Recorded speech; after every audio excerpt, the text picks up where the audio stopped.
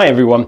For my preview of the week ahead in Forex and financial markets this week, I'm paying particular attention to the US dollar, including a look at the Euro-US dollar currency pair and gold. That's because the Fed just hinted for the first time that it's thinking about the need to taper its quantitative easing, which we all know means slowing down the printing press. So I'll look at some charts and go over the tapering story, as well as preview highlights from the economic calendar this week. GKFX Prime presents the week ahead. And please, before watching the rest of the video, make sure you slam that like button for the YouTube algorithm, and thanks for watching. Now let's take a quick look at the euro and gold charts to see what we are dealing with here. You can see that on these daily charts, gold and the euro have been in an uptrend and both just bumped into resistance and pulled back after those FOMC minutes.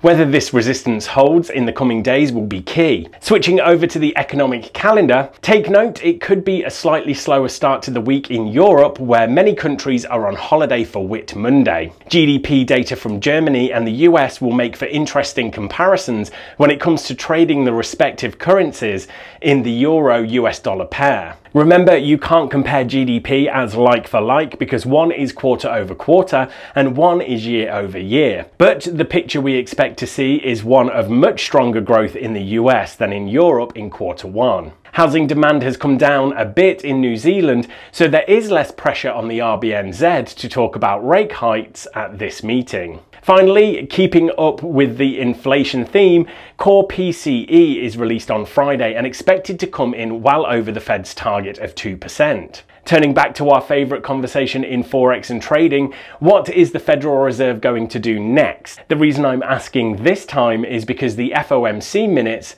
that came out last week were a bit of a shocker.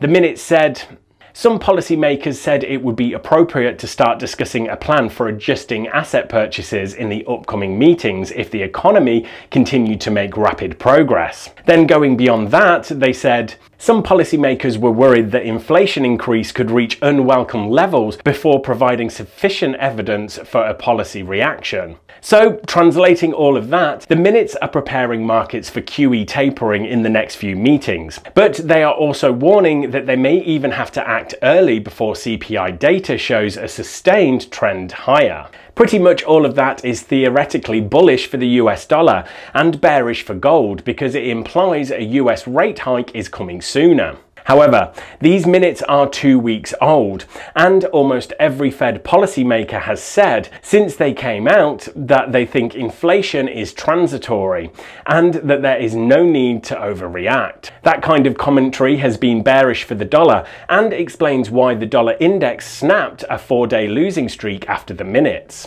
So let's see how this resistance in euro and gold works, because if it gives way and prices move higher, it shows the markets are brushing off the Fed minutes and suggests more dollar weakness to come. If the resistance holds, the Fed may have turned the trend lower. Right, thanks everyone, good luck trading this week and make sure to subscribe so you don't miss the next episode of the week ahead.